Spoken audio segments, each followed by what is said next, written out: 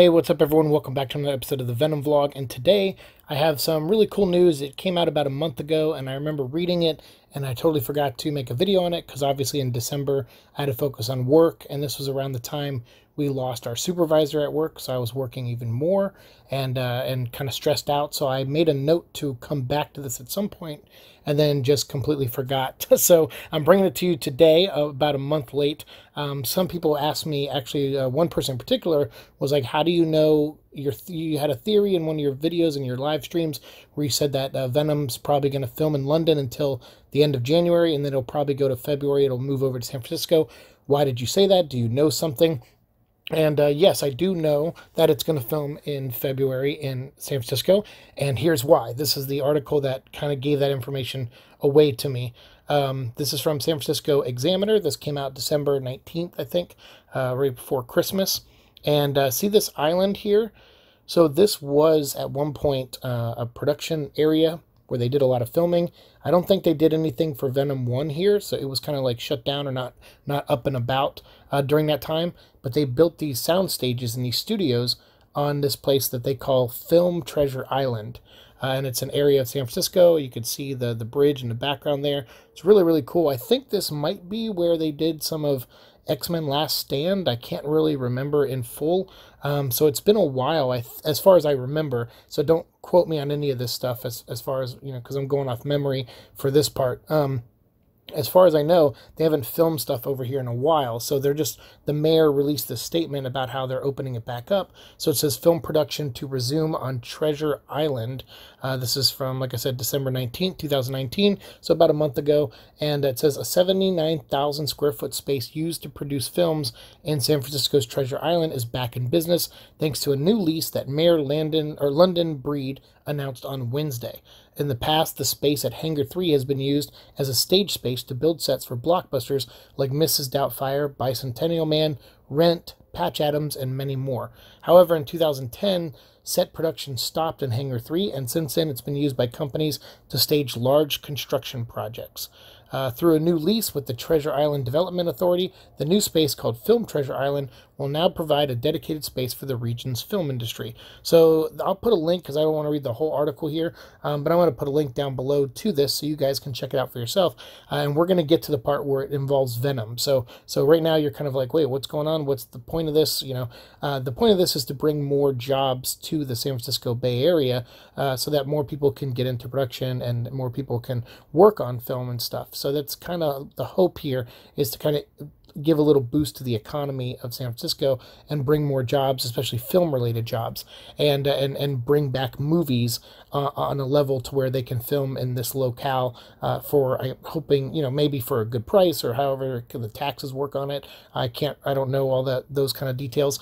But having this area again is going to be great, and it's going to open up doors to new, you know, scenarios and places to film that we haven't seen in movies in, you know, almost 10 years. So it's pretty cool, because it closed down, or they stopped doing it in 2010, and that was 10 years ago. So this is neat that they're kind of bringing this back, and they give you more information about the property and equipment and employees and kind of what their goals are. And it says here, our long-term goal is to couple the hangar and support space with purpose-built sound stages that would complement any new development on the island. Historically, when we have developed studio projects, the surrounding areas sees an increase in tax revenue, along with job creation in different fields, and property values skyrocket as well, said Mark Walter, manager of studio developments of Cinelease Incorporated, which is a partner of Film Treasure Island.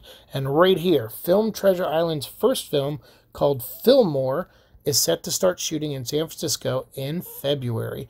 Many of you may remember back in, months ago, back in September, I think, of last year of 2019, they announced that Venom 2 is going to be filming under the code name Fillmore. And I know some people will be like, dude, no, that's, you know, that's a coincidence. Like you're just, you know, Fillmore is maybe a name of another movie. Well, before you jump to that, let's check out this other article that kind of backs up this statement and what I'm talking about. So this other article here, Move Aside Hollywood, Treasure Island is back for filming. Again, showing you another angle of the space and where the stage 3 is going to be built up. There's roads that lead to it. It looks really nice, great background. You get to see the city and those mountains back there, which I think the Life Foundation was I don't think it was attached to that mountain. Maybe it was the one to the left. I can't remember, but really cool stuff. This is a view of Treasure Island from Yerba Bueno Island on Wednesday, February 20th. So cool stuff. But here they say, you know, the space-dubbed film Treasure Island could potentially open up thousands of jobs for the Bay Area locals across entertainment and construction, which would be great to bring all those jobs. And I'm going to close that ad there for a second. And it says here, and now that ad is blocking the area I want to look at, which is frustrating. But you can see the words Venom 2 there. It says, currently the first project that will be using that space is Sony Pictures' Fillmore, which is, and it says something like is rumored to be Venom 2 in February. But yes, so Sony Pictures is Fillmore, so that confirms that it's specifically a Sony movie, and the only Sony movie in production right now is Fillmore, or Venom 2, which is going by the codename Fillmore. Oh, it says which alleges is Venom 2, but it is Venom 2. So this is the backup showing proof that it's a Sony production named Fillmore coming to this studio. So yes, so filming right now in London. I know a lot of people are saying like, oh, you know, we haven't seen a lot of behind the scenes stuff. We haven't seen, you know, leaked pictures or nothing like that. I theorized about that in my last video where the one that just went up before this one, where I said that the filming just now is leaving closed sets.